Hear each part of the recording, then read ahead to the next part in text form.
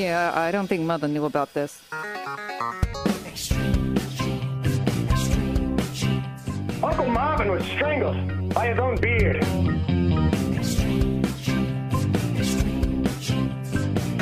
Yeah, you never saw it coming.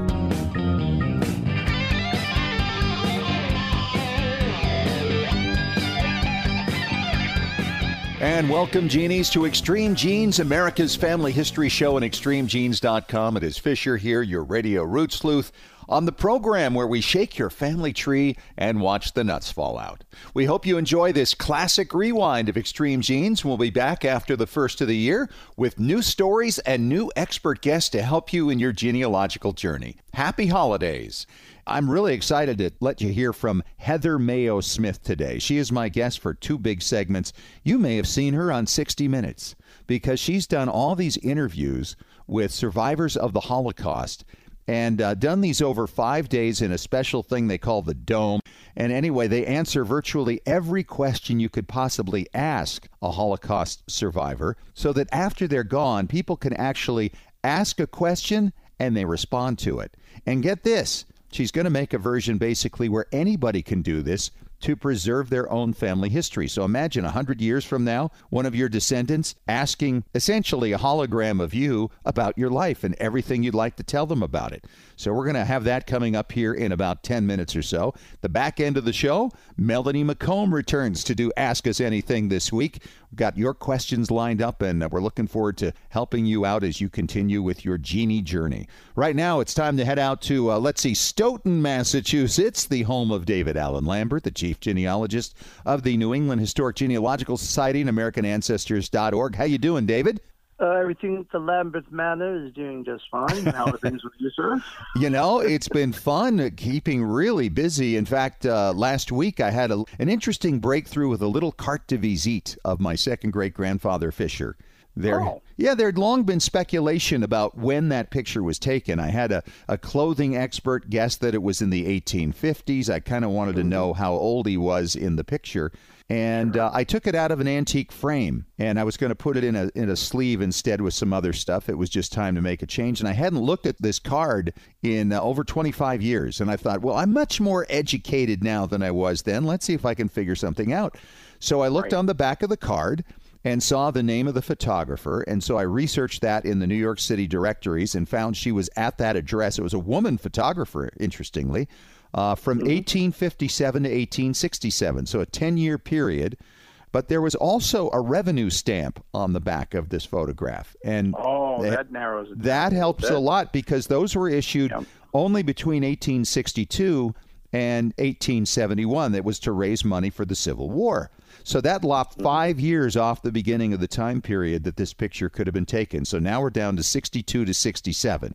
Then I studied the stamp and learned that that particular stamp wasn't issued until October 12th of 1864. Now we're down to late 64 to 67. And then I found out that photographers protested the tax on their photographs, and Congress put an end to it as of August 1st of 1866. So the window is now from October 12th of 64 through July 31st of 1866. So right about 1865. And it was just a fun little exercise and really interesting to me that these two clues could basically help you narrow down the window. Yeah, and some of those photographs, because I collect antique photography, right around that same era, the CDVs, they're date stamped. Like they had a little stamp, looks like a postal mark. Yes. Or they put their initials and the date on it too. So sometimes if you don't get the photographer's name, their initials or their last name or something is enough to give you even an additional clue when there's no back mark to where the photographer. Sure. Yeah, this particular photographer wrote her initials on it. There's no date, but still it was pretty interesting to go through the exercise. Maybe that'll be of use to somebody to know that with photographs, they were only taxed from 1864 to 1866. So if you've got that revenue stamp on there, you've really narrowed down the time period. Well, it's time to get on to our Family Histoire news, David, and we're really kind of stuck in World War I because there's so many similarities to what's going on right now. I thought maybe we'd start with the World War I recipes. Yeah, let's cook on with that one for a little bit. I think Granny Clampett would approve. If you remember the Beverly Hillbillies, folks, you may remember that Granny could fix a skunk and also fix a possum. Yep. And yes, there's a possum recipe that was popular back then. They talk about how people were raising chickens in their backyard in cages, and they normally didn't raise chickens, in little back alleys, and and they had certain days where there should be meatless days and wheatless days and porkless days. Crazy. It's just a great article on extremegenes.com. You got to check it out. Yes. All right. Next, they got the midterm elections in November of 1918. We've, of course, got the presidential election this year. I'm seeing some similarities as to what's going to be going on. Well, I can tell you people will probably be wearing masks, as they're saying there's possibility that this could upswing again in the fall, right in time for the election. Yes. And in 1918, they only had about 10% less from the previous midterm election. So they got 40% of the voter turnout. The previous year, 50%. So it'll be interesting to see what they do. I mean, as I was thinking about this, if they can do the U.S. Census electronically and securely, why can't we do voting that way? So that might be a possibility, too. Boy, you are correct, sir. I love this story about the diaries in Ohio from 1918 that are helping some people in that area get through the current pandemic. Yeah, this lady's great-grandmother kept her diary between 1899 and 1964, 65 years, or almost her entire lifetime. And it's just a little pocket diary, and sometimes it's just talking about the weather. But this family out in Ohio is using it to kind of get through the current quarantine and the pandemic we're experiencing now. And this is perfect advice, again, to shout out to all our listeners. If you're not keeping a journal, you're missing an opportunity of recording history for your descendants down the road. Absolutely true. Well, American Ancestors is always interested in interacting with you. And now we're on Twitter. And if you go to Ancestor Experts on Twitter, on Tuesdays at 3 p.m., we have a tweet live where we talk about all sorts of things about what you can do while you're home and just exciting topics in genealogy. Catch you there, and catch you on Extreme Genes next week. All right. Thanks so much, David. And coming up next, I'm going to talk to Heather Maio Smith. She's put together a project you won't believe, and it may have a spin-off to something that you're going to want to use at some point in the future. That's coming up in 3 minutes on Extreme Genes, America's Family History Show.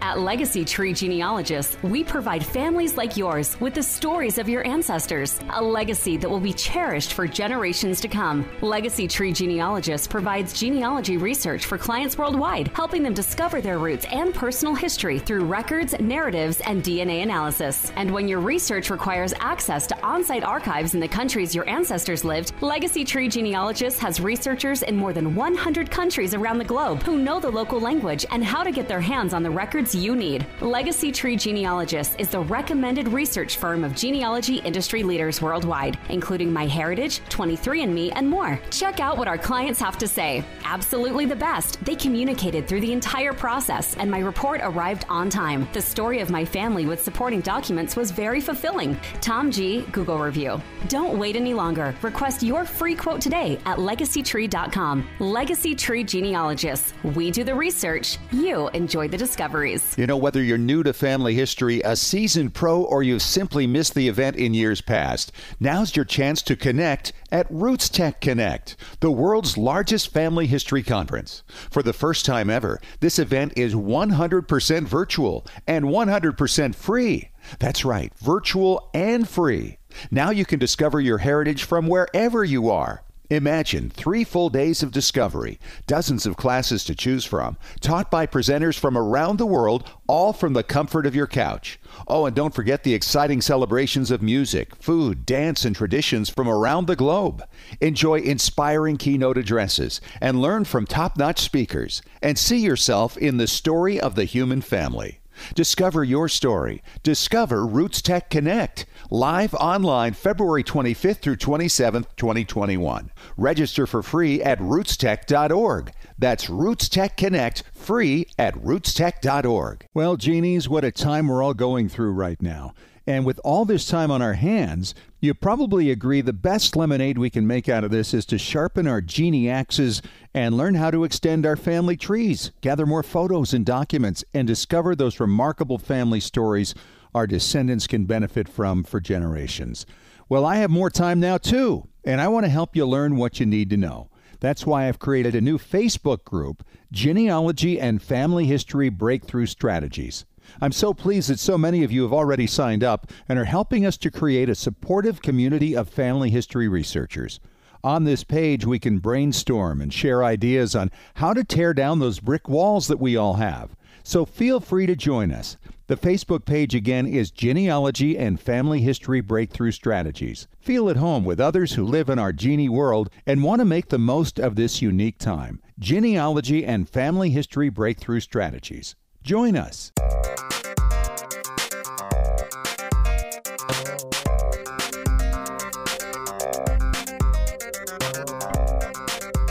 Well, just a few weeks ago, you may have been watching 60 Minutes and a segment with Leslie Stahl about a unique project going on at USC, what they call the Shoah Foundation there, which was organized by Steven Spielberg some time back. And she visited with a woman named Heather Maio Smith. And Heather has put together a project interviewing survivors of the Holocaust, and in a unique way, where you can actually go and speak to the person in this recording, and they will answer your question.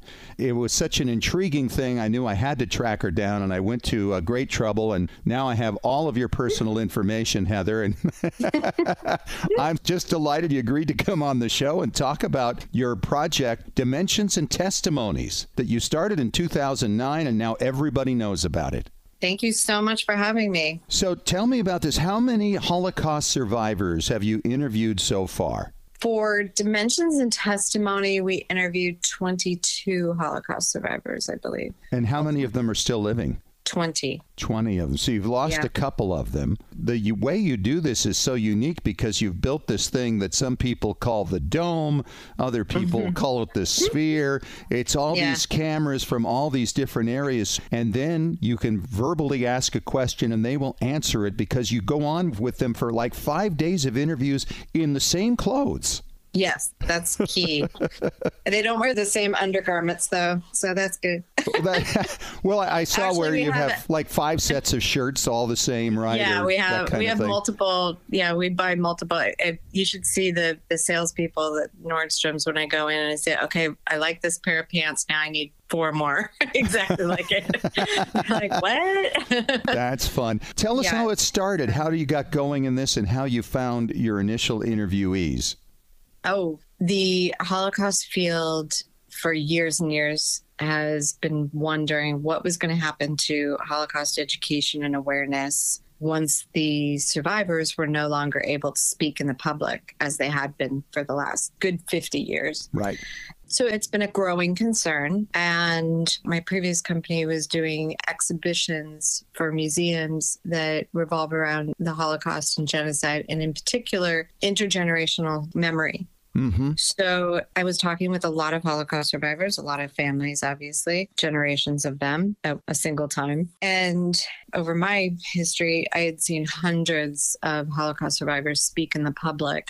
And what always struck me was the moment that they opened the floor up to questions between the audience and the survivor, the energy changed dramatically. And if you ask those individuals at that moment, A, what it meant to them to be able to ask their own question, and B, how the connection to that story changed once they were able to ask that question and actually have that engagement, that blew it out of the park. So what we thought was, okay, we have, obviously, the USC Shoah Foundation has over 55,000 audiovisual testimonies, and they're all in narrative form, which is the methodology they use. Sure. So it's the largest audiovisual archive in the world right now. It's an amazing archive, and it will be for all time. It's a canon that we need to preserve and definitely protect. And there's no question that you can't ask that archive that it can't answer. However, it's not in a conversational form. So you wouldn't be able to necessarily engage with it as if you were being immersed in an environment where you felt you were actually with an individual, having a conversation, a one-on-one, or even with a group of between 10 people and the survivor, a back and forth. They wrote autobiographies. There have been countless movies. There have been countless documentaries made. None of them engage a person like a Q&A. Sure. So we thought, all right, what would it look like if we tried to replicate that Q&A experience for future generations to be able to have when the survivors are no longer able to have those conversations in the public? Wow. And what you've accomplished here is to track these people down. So they're going to be interviewing dead people. Yes. Well, that was one of the first. So I went to the Shoah Foundation because obviously, since this content was going to be audiovisual, and if it was going to have a life in the world after we were finished, it needed to be a Shoah Foundation project. Sure. It needed to be led by them. So I knew that going in, and it took me about a little over a year to convince them that we were serious and that we could possibly do this. And you got some pushback too, didn't you? Oh, yeah. One of the first remarks that I'll never forget was, "You want to talk to dead people?" Well, I'll tell you, from the genealogical standpoint, that's what we all would love to do. Well, there you go. 50 years from now, you'll be able to talk to anybody. Like you always say, what do you say about your past? Oh, I just say we're living in someone else's past. Right. Yeah. So you will be able to talk to anybody in your past. Yeah. So, well, we'll talk about that a little bit later on. Let's stay on this. So I was charged with, okay, you want to do this, figure out how to do it. Once we talked it through and they agreed it might have legs. And I think a little part of them thought that if they gave me this charge that I would go away and never come back. But, they didn't know you too well, did they? No. So go figure out how to do it if it's possible. And B, what would this cost? That was kind of key. However, I had a couple of ideas. The key was to find who is being innovative, who is leading the field. I happened to find it in Playa Vista, California, the Institute for Creative Technologies. And they, at the time, were pretty much working on pushing the boundaries and pushing technology. And their primary client was the U.S. government. That'll work. Yeah. So what I originally thought that we'd use some sort of the search capability that the Shoah Foundation had already built. They actually built the first search engine for audiovisual content. So video content. So when you go on YouTube and Netflix now, right, or anything, you're using the search capability that they built. So I originally thought, okay, we could probably use that. And then I was looking for the visualization. So the original vision was I'm sitting in a room, maybe a kitchen or a living room with a person sitting across from me. And I'm having that conversation, that back and forth. One-on-one. Questions. Right. I'm asking them questions. They're sitting in front of me and they're responding. So I needed that visualization part, which, by the way, has not been developed yet. So I met this person that was the farthest along in true hologram technology in the world at the time. And I found him it was a TEDx conference at USC, tracked him down, stood in front of him. He's about 1.3 taller than me, about 15 inches taller than me. Okay. And so if you can imagine, I'm 5'2", so I'm not very tall, but I stood in front of him and said, I want you to film a Holocaust survivor, and I want to be able to sit in front of that person and feel as if I'm having a conversation with that individual. And in true engineering style, yes, picture he's a complete techno nerd standing in front of me. In true style. You said it, not me. He looked right over my head and didn't say a word. And he went into this daze, like his eyes were glassed over. Rolling over in the back of his head. And I could actually see his mind working. Oh, wow. It was just amazing. Well, and listen, we are running tight on time for this segment. So tell me, what was the one story that you gained from any of these 22 people that you interviewed that sticks in your mind all the time? It is the first one you ever tell anybody about when you talk about this project. I can't, that would be like picking among your children. That's definitely a Samson or Sophie's Choice thing. No, Probably the first interviewee that we had, and he was interviewed for the 60 Minutes piece. His name is Pinchas Gutter. Mm-hmm. And we've had a really long relationship with him, but he's been tormented most of his life after the Holocaust by the fact that he cannot visualize his sister's face or remember a lot of things that he would think that he should remember about her previous to the war. So that pain, should I say, in all of his answers with regard to the interview that we did, and he also happens to have the largest database. So his conversation would probably be the most natural conversation you could have because he has the most responses. He's a real example of the struggle to survive, the ability to be resilient, living with that, and the power of the human being to want to persevere. Wow. Most of them all, obviously all of them had a lot of elements within that, but I think he embodies that. For me personally, he's an amazing, amazing individual. I'm talking to Heather Maio Smith. She's with the USC Shoah Foundation. She is the person behind Dimensions and Testimonies, which is the interviews with Holocaust survivors.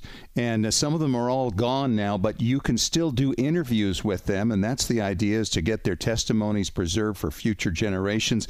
And Heather, I want to talk to you about the ideas you have moving forward that may have a lot to do with what genealogists are interested in, and that's sharing our family histories in the same way. So can you stick around for that? Yes. Yeah, happy to. So, Jeannies, as we take a break for 5 minutes here, just picture 50 years down the line, your descendants seeing this image of you, and they can actually ask you questions and you respond. Yeah, that's what we're talking about. That's what we're going to get to when we return in just a few minutes on America's Family History Show, Extreme Genes.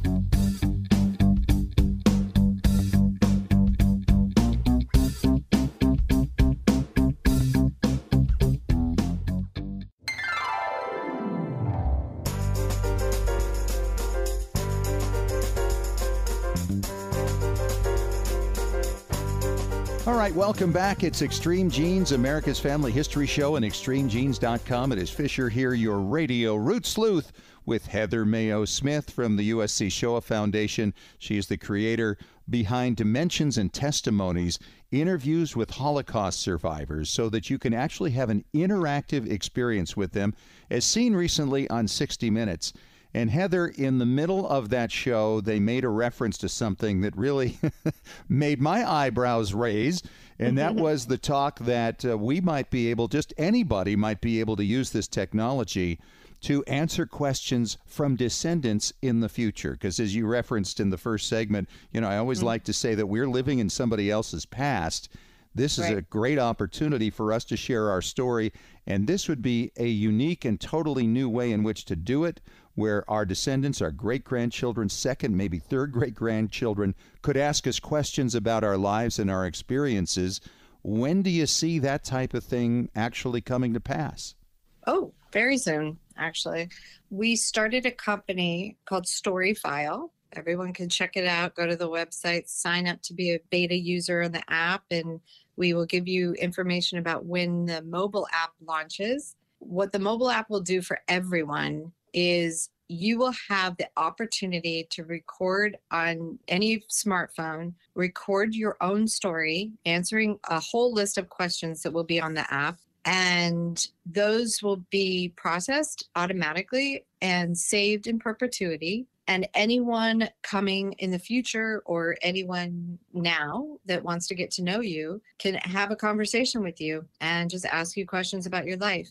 As far as oral history, though, the key thing is it's in your voice. Right. And you are telling the story. So it's your narrative. It's not multiple generations going through telling that same great story and how it gets altered, obviously, throughout the generations.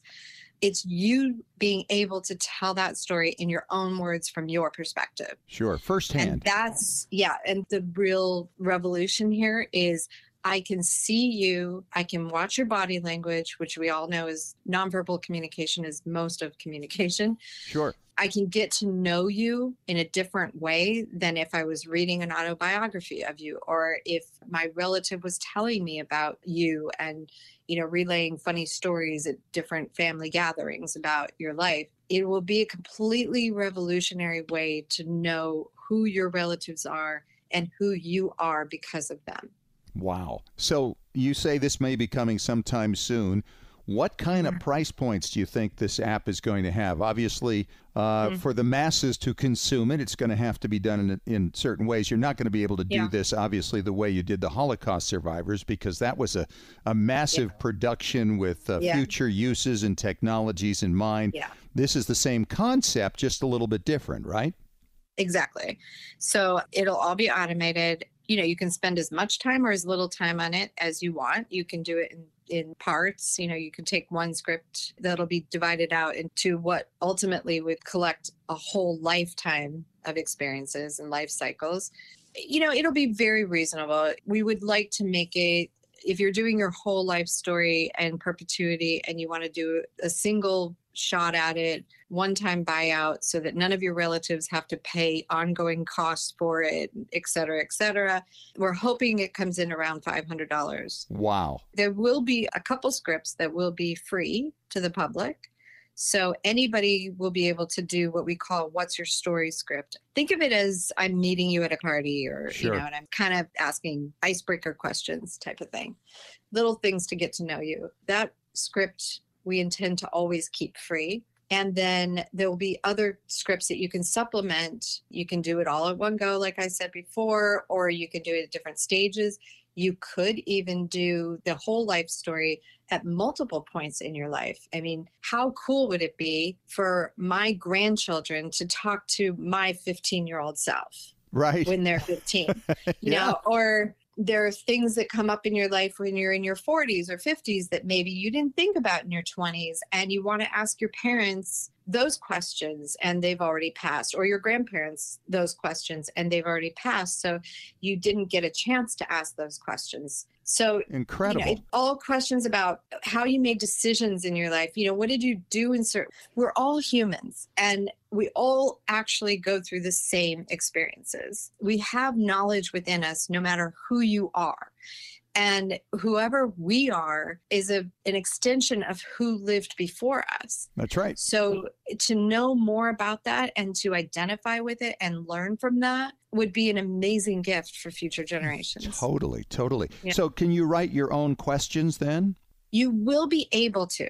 At the first iteration of this mobile app version, the story file app, will not be able to. That technology actually does not exist yet. So we are building that. We're hoping to have it spring 2021, maybe summer 2021. So how many questions then are in the system? So when we launch the mobile app, when we launch the formal one, we're thinking that the scripts will total about 450 to 500 questions. Wow. Total. Boy, that's pretty comprehensive. And is a lot of this based on your experience then with the Holocaust survivors? Yes, because we covered their life from the minute they were born until the day that we were filming them. We had a lot of partners. We had a lot of people that we connected with to develop these scripts. And then we refined a lot of it. For Storyfile, I've gone back and asked input from other sources and got other advisors. And we've compiled these lists based on years and years and years of interviewing people. We tried to keep it as universal as possible. Do you have questions in there where you can ask people about their interaction with their own parents or grandparents? Oh, sure. Yeah. What was their relationship like? Tell us what you know about them. What did they do? Then from there, it gets drilled down into how much you do know about them. What were their personalities like? What was it like at home? You could even get as minute as how did you see them as parents? Sure. Parenting, yeah. Wow. It just sounds like an endless number of applications here. And you mentioned not only for generations in the future, but you could also use it for meeting people today or job interviews, right? Yeah, there are so many people that have come to us with so many amazing ideas for this technology in different areas, job interviews, FAQs. I mean, think of iconic people, expert advice, things like that. These people in those areas get asked the same questions over and over and over again. If they were all to have their own story file page that had all of those questions that people normally ask them, that would free up so much time of theirs and so much time of the person that's actually engaging with them to get at what you really want to know. So with the app, if somebody wants to see, say, for instance, my life story, would they go to that app and then ask the question verbally and it would play? Or would it be that they click on a question and the answer comes up? No. That version of it, museums have been doing for the last 30 years probably, but we wanted it to be as immersive as possible. A lot of people have said to me, is that person on FaceTime with me, or are they in another room, answering these questions? So it's a very similar experience, except the responses have been pre-recorded. Wow, that's incredible. But ultimately, we want you to feel as if you are having a Q&A with an individual. So it's story file. Where do people go to look into this? It's not fully available yet, but where can people look into it? Storyfile.com. That's it. Keep your eyes and ears out for it because it's coming. Well, we're going to keep checking back with you, Heather, so that when this happens, we can let everybody know about it, because you got that'd be awesome. A lot of genealogists right now who I know are just frothing at the mouth over something like this. We look forward to chatting with you again down the line. Thank you, Scott. Because I have your phone number. Great conversation. Yes, you do. Melanie McComb joins us for another round of Ask Us Anything, coming up next on Extreme Genes in 3 minutes.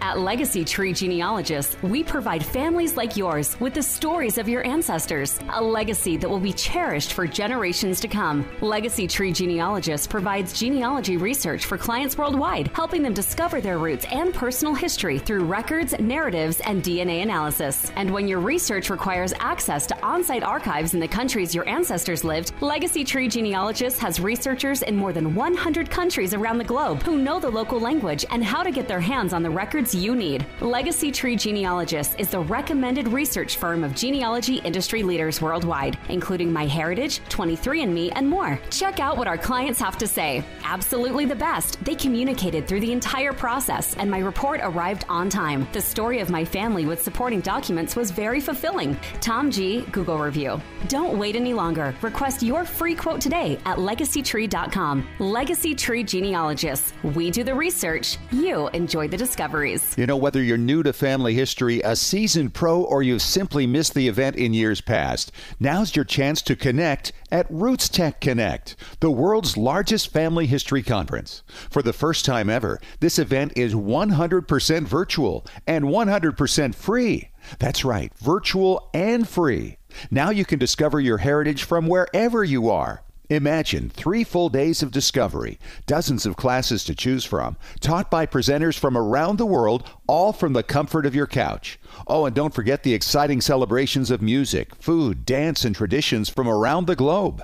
Enjoy inspiring keynote addresses and learn from top-notch speakers, and see yourself in the story of the human family. Discover your story. Discover Roots Tech Connect. Live online February 25th through 27th, 2021. Register for free at rootstech.org. That's Roots Tech Connect, free at rootstech.org. Well, genies, what a time we're all going through right now. And with all this time on our hands, you probably agree the best lemonade we can make out of this is to sharpen our genie axes and learn how to extend our family trees, gather more photos and documents, and discover those remarkable family stories our descendants can benefit from for generations. Well, I have more time now, too, and I want to help you learn what you need to know. That's why I've created a new Facebook group, Genealogy and Family History Breakthrough Strategies. I'm so pleased that so many of you have already signed up and are helping us to create a supportive community of family history researchers.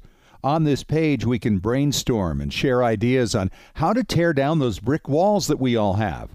So feel free to join us. The Facebook page again is Genealogy and Family History Breakthrough Strategies. Feel at home with others who live in our Genie world and want to make the most of this unique time. Genealogy and Family History Breakthrough Strategies. Join us.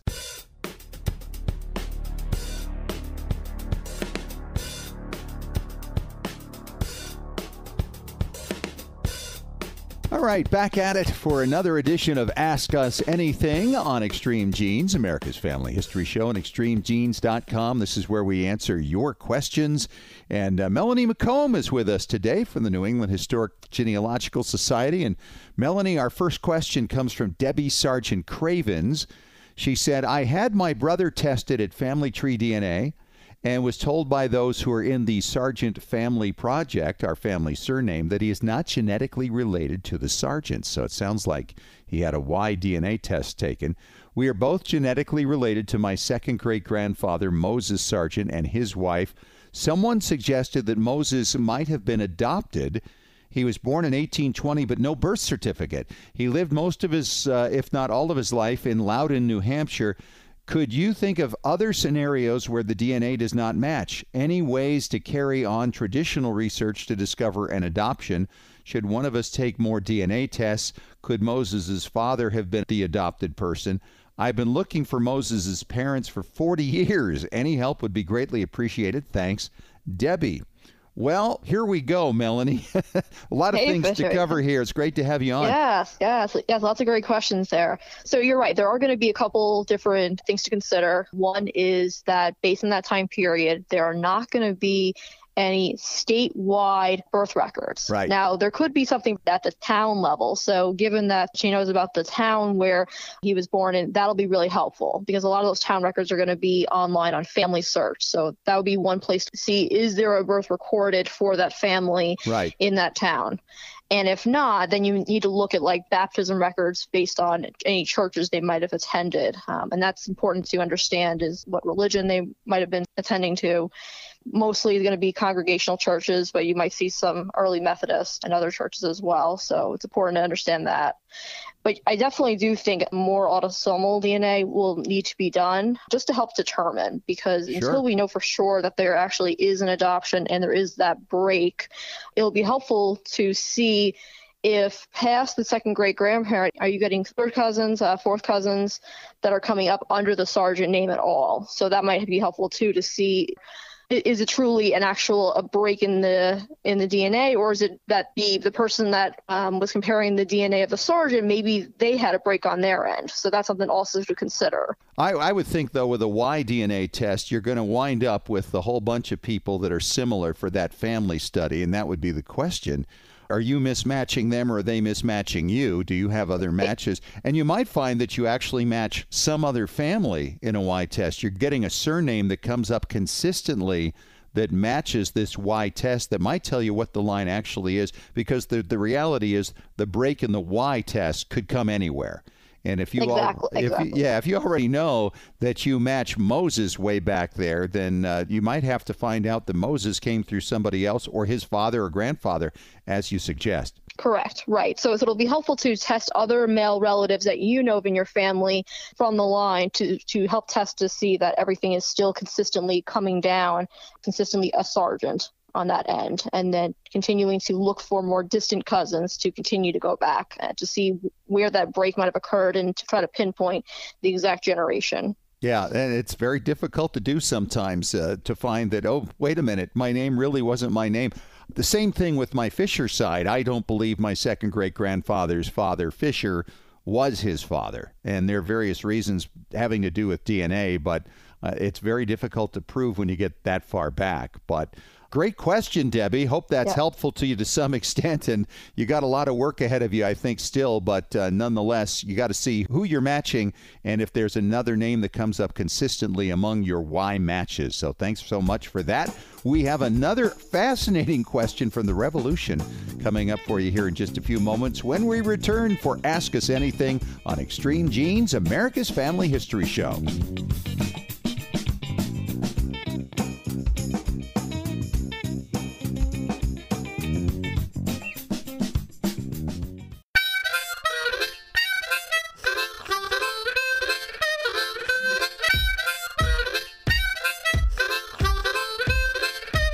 All right, we are back for our final segment of Extreme Genes, America's Family History Show, and ExtremeGenes.com. We're doing Ask Us Anything with Melanie McComb. She's a genealogist with the New England Historic Genealogical Society and AmericanAncestors.org. And Melanie, this question is something I haven't heard before. It's from Heidi McCluskey, and she says, my friend recently found a Revolutionary War pension file where the soldier describes a battle he was in where the British shot dog heads at them. Well, we've done Google searches, asked staff at the Family History Library, and came up empty. And as you can imagine, we've had some pretty crazy guesses what the pensioner meant by dog heads. Any ideas? A $5 bet is riding on this. Well, I'll tell you right now, Heidi, we have been scrambling to find an answer for you as well. We've even brought David in on this, did a little conference call with him, and we have an answer for you. Yes, and what we think is being referred to in the pension is a dog lock musket. And this is referring to the piece of the gun, the dog lock, which is sitting behind the cock of the gun. So it's more of the safety that's sitting behind it when the flint's being loaded. So it's just another way to help make sure that, you don't get gunpowder blowing back in your face, and making sure that, you're ready to go before you fire off. And it was a very common gun used by the British and brought up into the colonies, everything. It would definitely have been something very valuable if one of the colonists had actually picked one up from a soldier and taken from them. So they were being fired upon. They're being fired on some pretty good muskets. So they definitely were under some fire there and had to very much be careful because they had a pretty long range. They're very long guns they're using the time. And I think they're even known as the perfect pirate musket. So apparently pirates like to use them a lot. Oh, so. Wow. Well, and specifically, it's the part of the flintlock or rifle that holds the flint and applies it to the gunpowder. But the reality is because it had that part, they referred to them as dog heads. And so that's what was shot. I can understand. I mean, the pictures in my mind when I first read this, wow, these British were really desperate to kill dogs and shoot their heads across at the Americans. That's just crazy stuff. So hopefully you won your $5 bet on that, and that answers your question. But that's pretty crazy. And, it's not unusual, too, for different pieces of equipment to be named for unique parts or something that separates it from other pieces of equipment that are somewhat similar, don't you think? Absolutely. And even with some of these dog heads, we find that later on, there even were pistols that were made up to actually resemble the face of a dog. So they definitely made them more decorative. They're pieces of art. And it just gives it a little more character than just kind of a standard pistol that would come up. So if you ever search on those dog heads on Google, I'm sure that Heidi's taking a look at, you can definitely see where the imagination is coming in when they named a lot of these parts. Yeah. And I'm glad that we're just talking about a part of a rifle and not actual agreed. dog Exactly. head. It was bad enough war. We don't want to, think of any more inhumane things going on. Oh, that'd be. I'm a dog guy. I love dogs. Exactly. But that would be just, we love dogs. They were the greatest army in the world at that time, and to think that they would be doing that to try to gain an advantage in a battle is just beyond belief. So there you go, Heidi. What a great question. And Melanie, thank you so much for your help for Ask Us Anything this week. We are done for this time around, but we will talk to you again real soon, okay? Okay, sounds good. All right, and if you have a question for Ask Us Anything, it's easy enough to get us that question. Just email us at askusanything@extremegenes.com. Well, that wraps up the show for this week. Thanks so much for joining us. Thanks once again to Heather Maio Smith for coming on and talking about her incredible project, interviewing people who survived the Holocaust so that you can actually ask a question and they respond with the correct answer long after they're passed. And this is going to be a marvelous thing for history. And that technique, by the way, may actually help us to provide our own histories for our own descendants in the future. If you missed any of that conversation, you got to hear it on ExtremeGenes.com, iHeartRadio, iTunes, TuneIn Radio, and Spotify. Talk to you again next week. Thanks for joining us. And remember, as far as everyone knows, we're a nice, normal family.